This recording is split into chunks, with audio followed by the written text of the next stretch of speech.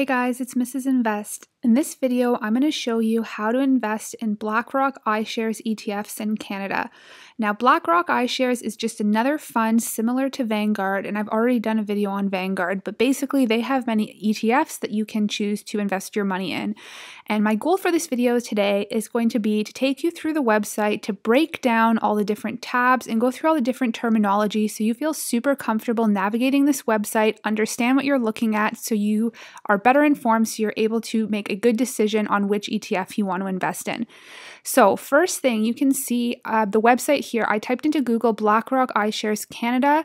Make sure you type in Canada because BlackRock does have a US website, and if you go there, you're going to be kind of led astray because everything is made for Americans. So click here on investment funds. And you get to the home page. So first click on products, and you can see there are basically two broad categories of products that they offer: the iShares ETFs and the mutual funds. So mutual funds, if you've watched my videos, you know they're not my favorite thing. So I'm going to kind of start with the ETFs here.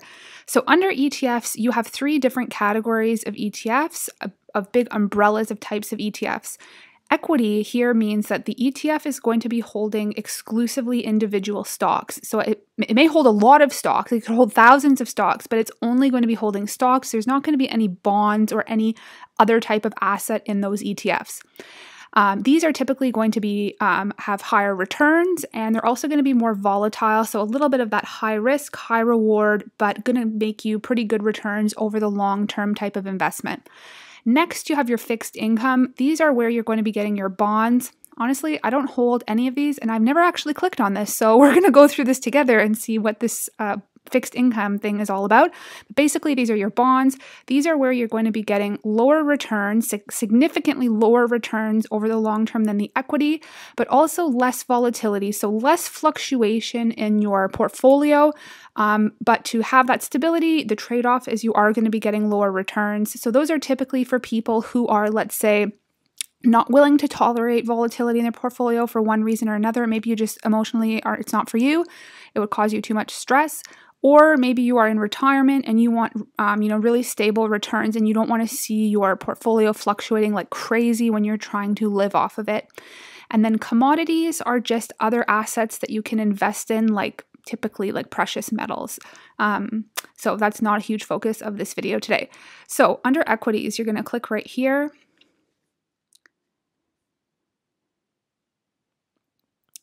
And you'll see a drop down of all the different equity-based ETFs that BlackRock offers.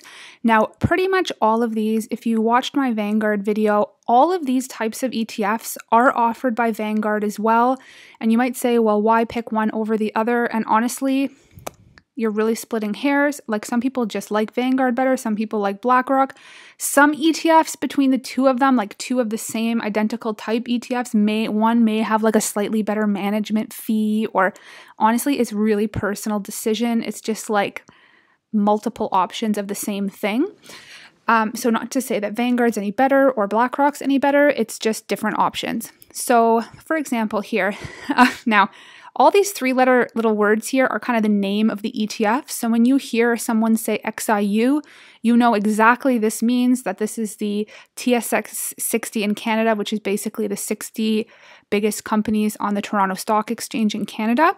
And after a while of looking at this, all these names, eventually it's kind of scary how much you memorize these names. Like, you could pretty much list any of these three-letter things, and I could probably like recite this entire word for you, or like this entire explanation, just because I've looked at these so many times. But don't get confused at the beginning. Eventually you will literally memorize them just because you get it after a while.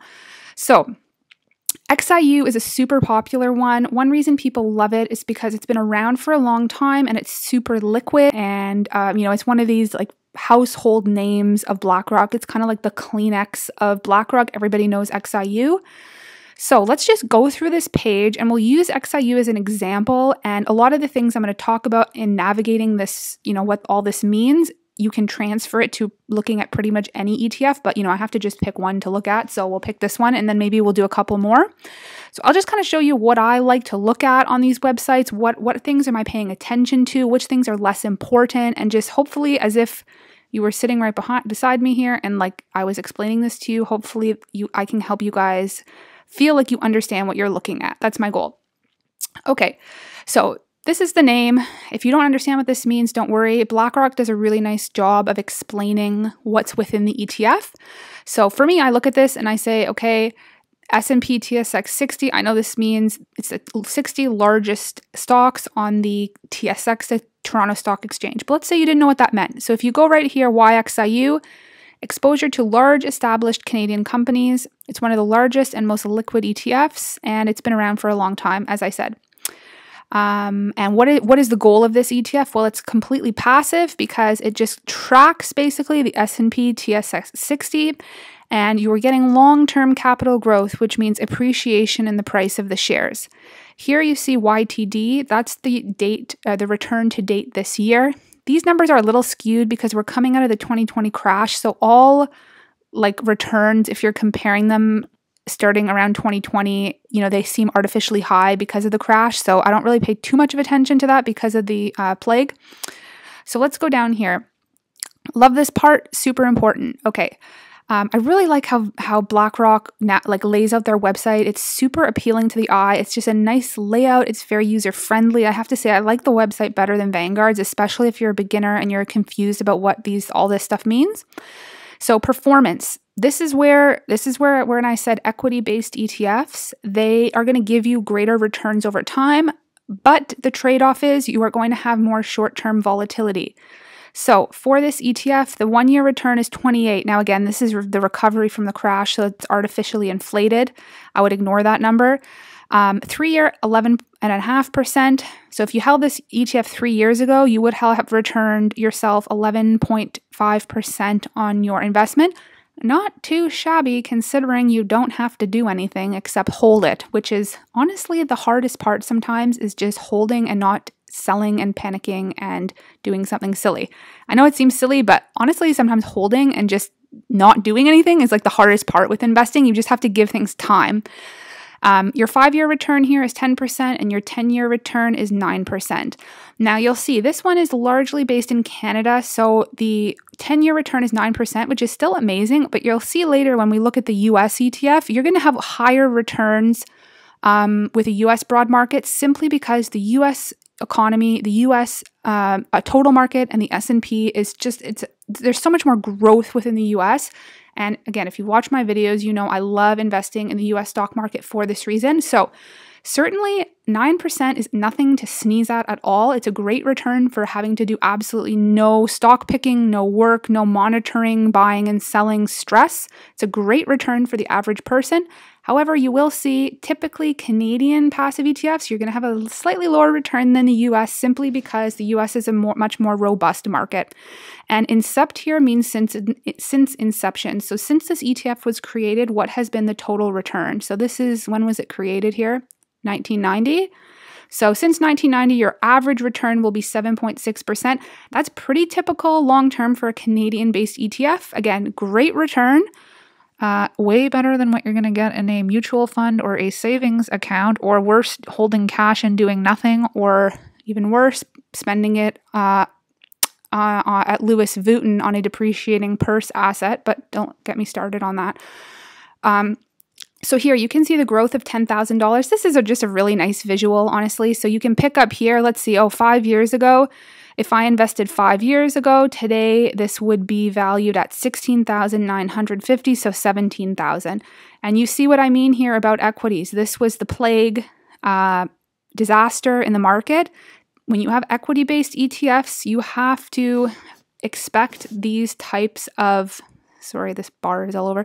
You have to expect these types of corrections. This is something you really have to prepare yourself going into equity, anything stock-based. There will be volatility. Now, I know this drop is so big, it makes every other drop seem like minuscule. Like this one seems so small in comparison. This one seems so small in comparison. This one seems so small. But all of these like in live time were actually really big drops. It's just this one is like, once in a lifetime thing that was so big it makes these seem small. But you can see, like, if you just hold over the long term, you're going to do well. But the ride to get there is not linear. It's not straight up like this. It's going to be bumpy. So this is just something to, psychologically prepare yourself for with any equity-based ETF. And again, if you watch my channel, I really do talk a lot about the emotional, psychological aspect of investing because I don't think that it gets talked about enough. And sometimes, when it comes to our money, we're so emotional with it and we have like a, deep attachment to it that we tend to panic if we see our investments going down. And really, we can be our own worst enemy with investing. Like imagine if this person bought at $10,000 and then even this crash here, imagine if they panic sold. And, they panic sold it at $10,200. They bought it at $10,000. They held for a few years. They only made $200. And looking back today, they've missed out on $7,000 of returns. So it's really, these are not things you trade short term. I mean, you can, but these, not just XIU, but any ETF, Vanguard, BlackRock Ishares, these are not for trading. These are for storing money in, long-term holding, set it and forget it, crockpot investing. Okay. Next thing, key facts. Another, relatively important thing to look at. So you can see it's super liquid. It has tons of assets under its management. The exchange, Toronto Stock Exchange, that's the TSX. And its number of holdings. So these are the number of individual stocks this ETF holds. You can see here it's 60. It is the S&P TSX 60, so that's not a surprise. The price per share, well, it's technically not a share because it's not a stock. You call it ETFs, it's a price per unit. So unit, basically think of it as share. It's kind of the same thing, but different word. Asset class, equity. When you see equity, you think this ETF holds only stocks. Moving along. Can you drip this? Yes, that's great. You get your distribution, and most of these ETFs will pay out a distribution. It's a cash payment that comes to you just for holding the ETF. It's not a dividend. It's not eligible for the Canadian dividend tax credit, but it is cash nonetheless. You can reinvest the cash. You can transfer the cash into your checking account and go to Taco Bell. You can do whatever you want. Eligible for registered plans means can you hold this ETF in your registered accounts, meaning TFSA and RRSP. The non-registered account or the taxable account is a non-registered account. So registered here means basically AKA TFSA, RRSP. And yes, you can. Honestly, I don't know of any ETF that you can't hold in your registered accounts. Like I don't think I've ever seen this say no, but just so you know what that means. PE ratio, I mean, I find this kind of not important at all for the ETF. Like it holds so many stocks, it just averages out the PE ratio. So it's like a pretty meaningless number to me, honestly. Distribution yield. This is where you see how much you're going to get paid out in cash. So 2.53%. Now that's not your total return. Remember, if we looked up here, your total return, depending on the time frame you were looking at, this is the total return distribution plus capital appreciation. Let's say 10 years was 9%. But of that 9%, you were getting paid, 2.5% in cash. When you think of distribution, think of money that gets deposited in my account that I can go to Taco Bell. So part of that 9% was paid out to you as a cash payment. The rest of it was appreciation of the share price. You can see, remember this chart here? This is share price going up over time. Okay. This, honestly, not important at all. Also not important. Fees, very important. Okay. Management fee, 0.15%. This is great. Everybody has like a different benchmark. For me, any fee that's under 0.25% is 0.25%, I think is a pretty good fee. Once you start getting above 0.25, 0.3, that's when things start to get a little bit high. And you might think like, oh my goodness, it's 0 point something. Isn't that super low? Well, not really.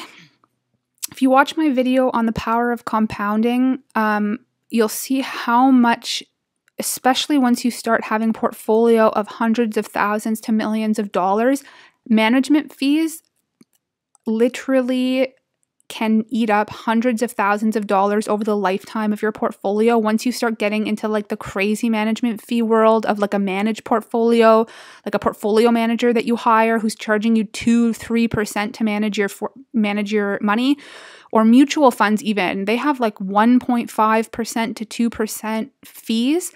And in my video, I've talked about the power of compounding, and part of compounding is minimizing fees. How do I say this? In order to match the market return, if you have a management fee of, let's say, 2%, the person managing your money needs to beat the market by 2%, more than 2% per year, in order to give you market return, because they need to get paid too. And if they're charging you 2%, they need to beat the market managing your portfolio in, let's say, a mutual fund just to get you average market return.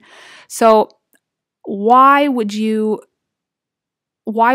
take that risk when you could just invest in a passive ETF that tracks the broad market and you have a super low management fee? You've basically eliminated the risk of an individual person screwing up, picking the wrong stocks for you. And we'll get into this later when I go to the mutual fund page here, but that's kind of the long and short of it. The lower the fees, especially for passive ETFs, you'll find they're generally lower, the better. Once you start getting into actively managed ETFs, meaning somebody behind a desk is picking stocks to try and beat the market, those people obviously need to get paid. And so you're going to be paying more for that service. But now, a lot of controversy about this. Everybody has their own opinion, but long-term studies show that it's almost impossible for an individual to beat the market every year over the long term.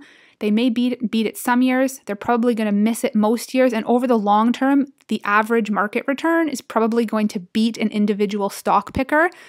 And that's really the essence of why I don't invest in mutual funds. I don't trust any individual person to beat the market over the long term. And so with these passive ETFs, the fees are low, you get average market return. And, for the average person who's just looking to get their money working for them, it's a really, really great thing. It's easy to invest in, crockpot investing. Now, risk indicator, medium. Don't let this scare you. You might think, oh my goodness, I want low risk. Anything that is equity-based is going to be like at least medium risk, because you're holding stocks. And so risk doesn't mean, the risk that you're going to lose all your money. It means the risk that you're going to be experiencing volatility, that, if you buy something today, 2 years from now, it's possible it could be valued less than what you initially bought it for. So kind of like short-term risk. If you're investing anything stock-based, the risk is there short-term. Long-term, you will almost certainly win and have a great return over the long term. So whenever you feel yourself getting nervous seeing these risk indicators, just remember that these are all long-term plays, and without risk, you cannot make great returns. So equity-based, you're going to have some risk. And finally here, you can see the top holdings. It's kind of nice to just look at this just to see, what is this ETF actually holding? And the Canadian economy, its financials, its energy, and it's pretty few sectors make up the large percent. So there's no surprise here that you're going to see Royal Bank, one of my favorite stocks, by the way, TD Bank, another great one. Love BAM. Not enough people invest in BAM. I own a lot of BAM.A. .A, by the way, is for the Canadians, because there's a US-based BAM stock. Love BAM, great company. I think I really have to do a video on this one. Enbridge is good company. I just personally don't invest in anything oil. Again, more banks, Bank of Nova Scotia, Bank of Montreal, CIBC, and energy. So, none of this should be surprises. This is the backbone of the Canadian economy. And again, another nice little visual breakdown of, where the sectors are within this ETF. Okay, let's go to a different one. I just want to show you a US-based ETF now. Actually, before we go to a US-based one, because that was a lot of talking, I'm just going to break down these individual ETFs, explain quickly what they're about and what their Vanguard counterpart is. So XIU, I'm not sure if Vanguard has I'm sure maybe they do. I don't know off the top of my head if they have a specific TSX 60, but XIC is basically like XIU's little brother. It's a newer ETF. It's less liquid, but still fairly liquid, meaning you'll be able to sell it no problem. There'll always be a buyer for this ETF.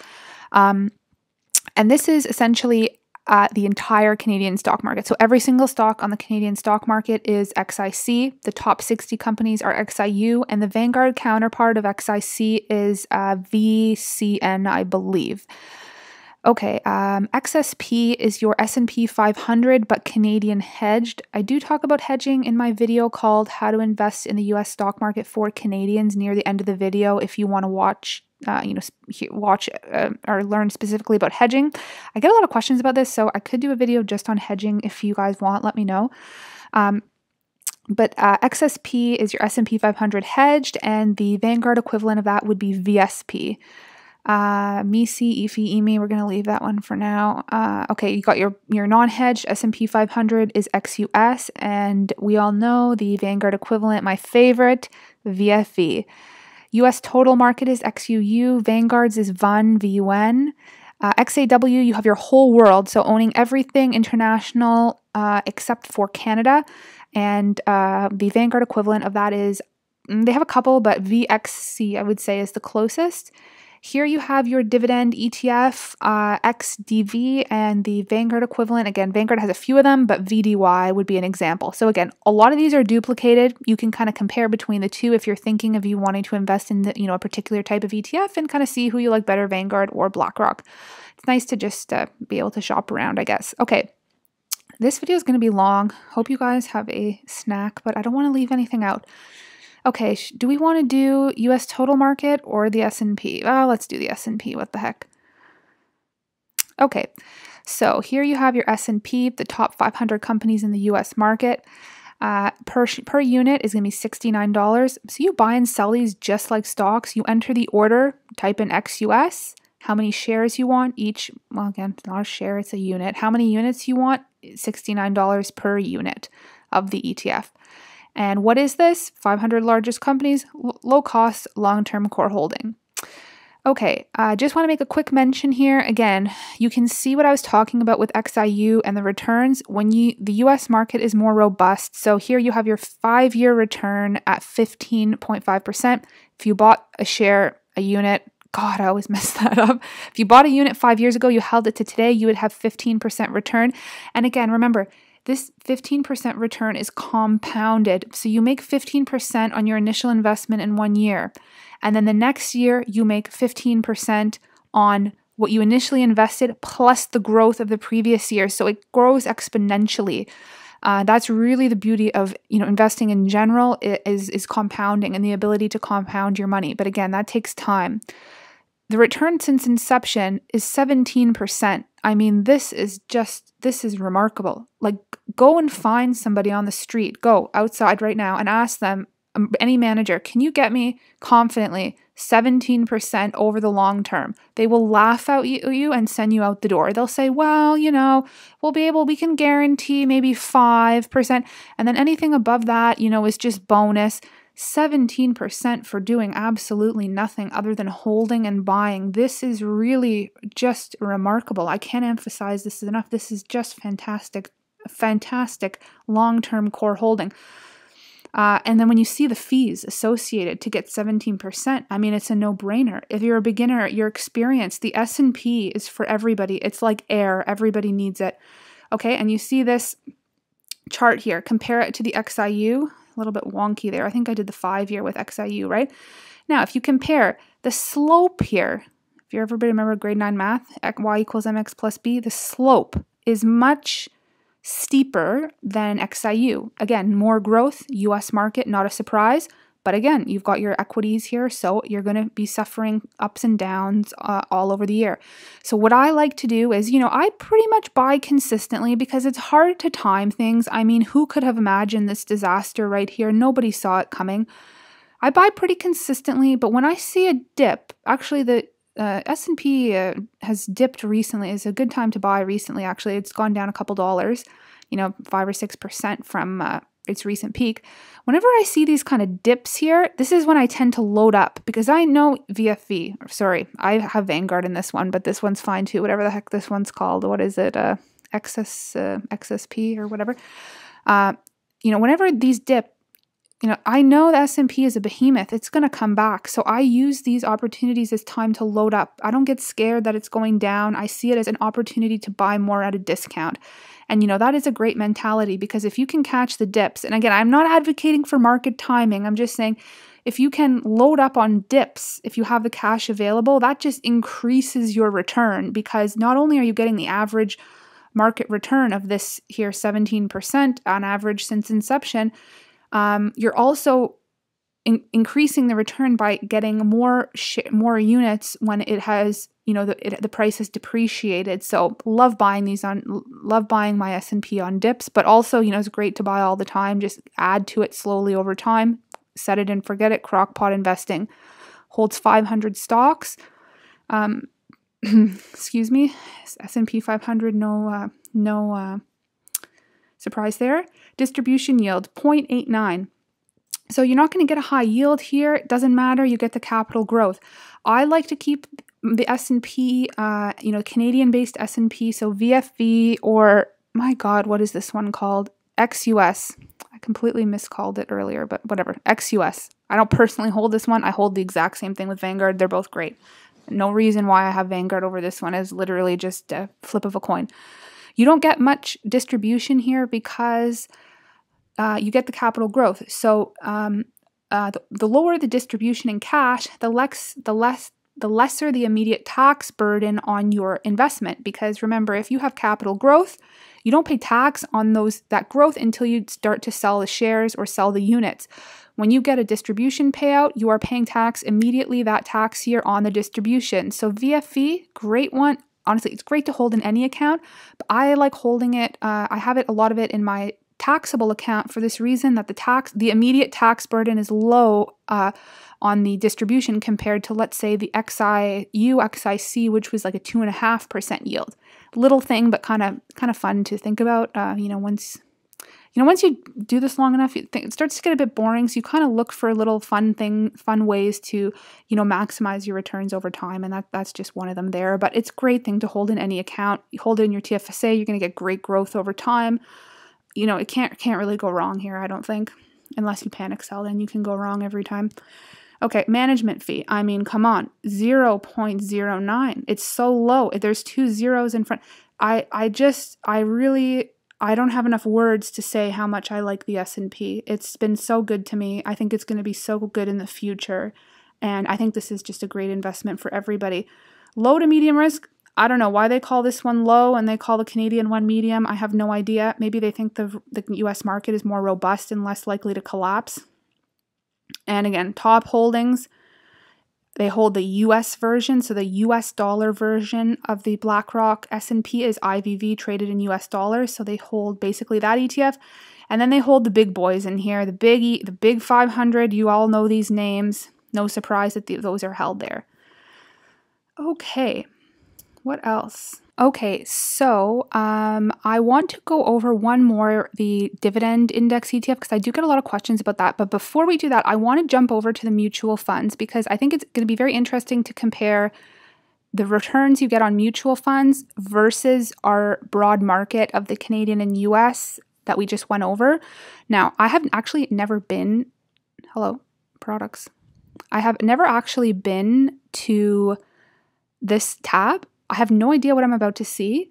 And I almost am going to certainly bet. I'm just going to take a bet right now. I literally promise you guys I've never been here before. I'm going to bet that they are going to be very, very, very hidden, both the management fee and the return. You see on the ETFs how, they put it right there in front of your face. You can't miss it unless you're not looking. Mutual funds, I feel like they're going to be, most of them are very sneaky.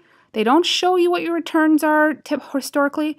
They don't show you what the management fee is because the fees are so high, they try and hide them. But I could be wrong. I don't want to be a pessimist, but let's have a look. Okay.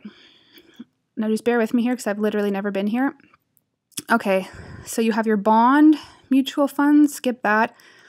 Balanced. I guess that means, a bit risky, a bit conservative, defensive. This is like a dividend type monthly income. Okay, growth. Let's look at this. Okay. Let's go to max growth. Let's click on this. Are you kidding? You're joking. Okay, see, this is what I mean. You can't even click on it. I'm literally clicking here. Look, listen.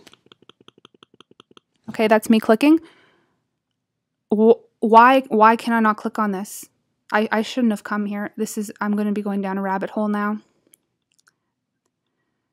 Why can I not click on it? Like, there's no information. I'm supposed to buy this. I don't know anything about it. Okay, you know what? Let me Google it, because I'm sure there will be information on it on some website. Okay, let's see here. What is this about? So $13 per unit. Okay, fine. That really doesn't mean anything at all.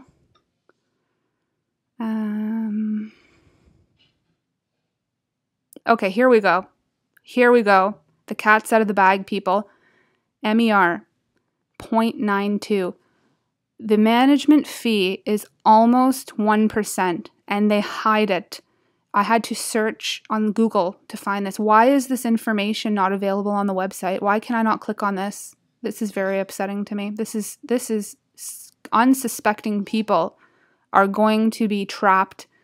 Unsuspecting people are going to be sucked into this high management fee. And look at this. Look, year to date, negative 3.92%. Negative. I'm paying one. This has to be wrong. This can't be. I'm going to pay 1% nearly in management fees to lose money to date. Now, if the market, like if the broad market was down, which does happen, you know, there's down years, but the S&P is up huge this year. The TSX is up huge. So the broad market is up. So excuse me, why is this down? Why is the year to date? Why is the return this year negative 4%? This is not acceptable. This got to be a mistake. This has to be a mistake. Okay, let's look up this. Again, can I click on this? No. This is so disappointing. Okay. And again, a mutual fund means it's not passive. So the fund is not just passively tracking the broad market. You have people hired behind desks to try and pick stocks based on what the fund is trying to accomplish. So, you know, for this one, it would be growth. For this one, it would be max growth. I don't know what kind of max growth negative 4% is. Maybe max loss, it should be called.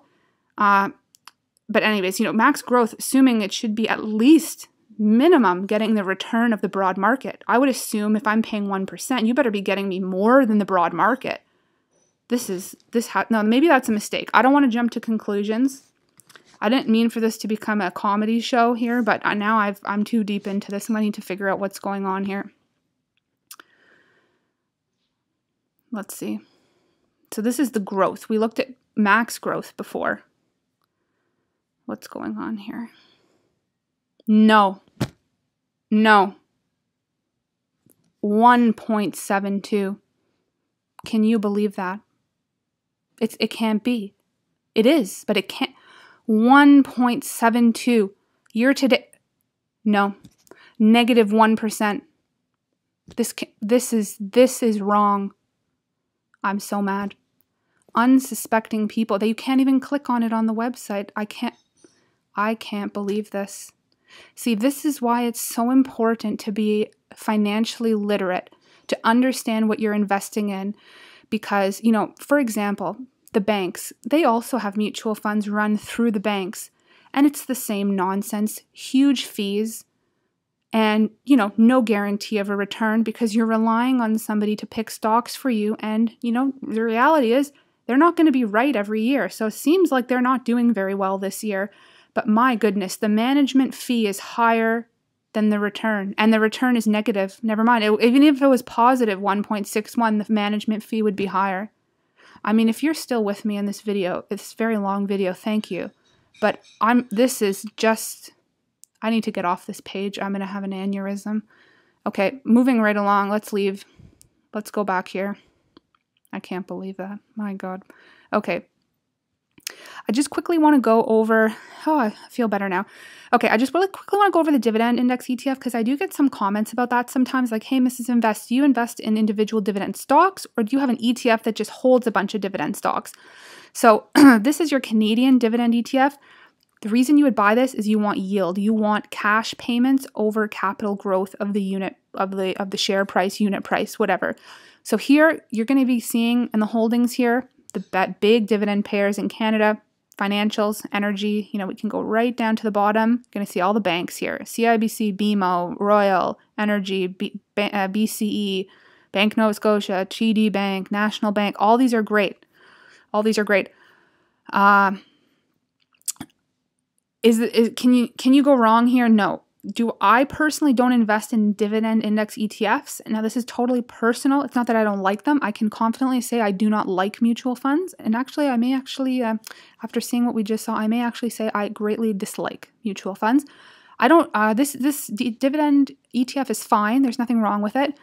You're definitely going to see a lower yield because these companies are extremely stable. They're big, Royal Bank, TD Bank, they can only grow so much more. They're very established companies, and you're getting a lot of the payout as cash. You're not getting, you see the slope here, it's not as steep as the broad market TSX and S&P 500 or US total market. So you're going to expect with this type of yield, this type of return to be lower than those. But again, the main reason you're buying these is for cash. So let's say someone has, $1 million invested in dividend stocks or a dividend ETF.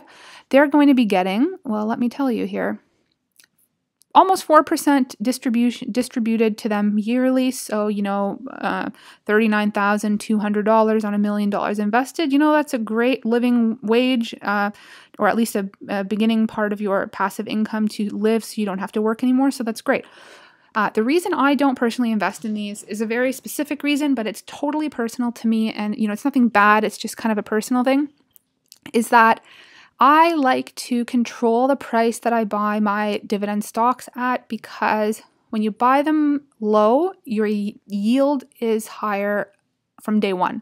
So the dividend payout in dollars is the same, but your yield is higher if you buy the stock at a cheaper price. And so I like to get into my dividend stocks, ideally at a day one yield of 5%. Basically, that means any of the banks, you're buying them on a dip. So I like buying on them on a dip. And I also find that, it's a lot easier to catch an individual stock on a dip than it is to catch an ETF on a dip. Because basically, in order to catch an ETF on a dip, the entire market pretty much needs to be down. Like, it needs to be like a widespread market correction, because there's so many stocks in each individual ETF that if one company's down, it has bad earnings, let's say, the rest of the stocks are not affected by that. So they're going to kind of help it, hold it up. And same thing for these dividend companies, dividend payers, dividend aristocrats. The chance of all of these stocks dipping at the same time is pretty low unless the market goes down. But, Bank of Nova Scotia, let's say, they might have bad press come out and the stock may tank for whatever reason. And, that's the time I like to get in, because I get the shares cheap and then I have a great yield from day one. That's a lot harder to accomplish when you're buying an ETF that holds all of the stocks. So really, that's my reasoning, is I just like to hold the shares by themselves. And then I can also monitor kind of, the dividend raises and how the company is doing in terms of raising the dividend yearly. It's what I like to see with my dividend stocks. I did a big video on dividends called Dividends Demystified. It's a good one if you want to watch, kind of pretty much go into everything about dividends. But that's pretty much my TLDR, is I just like buying dividend paying stocks individually. The stocks management fee here is super low. Actually, it's not that low, 0.5. It's getting up there. And again, why would I pay 0.5% when I can just buy the stocks myself? And I like to concentrate into a few dividend pairs. Like, I don't need all of these. I kind of focus in on the ones I really like, a couple of them, and then I just add.